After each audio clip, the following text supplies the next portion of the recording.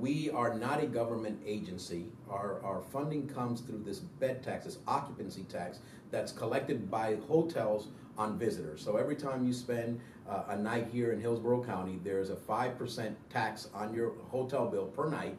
That is the bed tax. And so we get a portion of our funding from the bed tax. And again, we're critical to driving room nights in Hillsborough County. We continue to fill the pipeline for years out. And I would say, you know, we could book a convention for 2020, 2021, that far out, which means the long-term success of the destination. Lufthansa flying directly to Frankfurt, us landing Edelweiss flying directly to Switzerland, us landing Copa Airlines flying directly to Panama, those being hubs to other parts of the world now make it easier for us to market our destination internationally. And it is working. I mean, when you look at the incredible success we've been having with bed tax collected and hotel revenues in the last year and a half, our strategy seems to be working very, very well.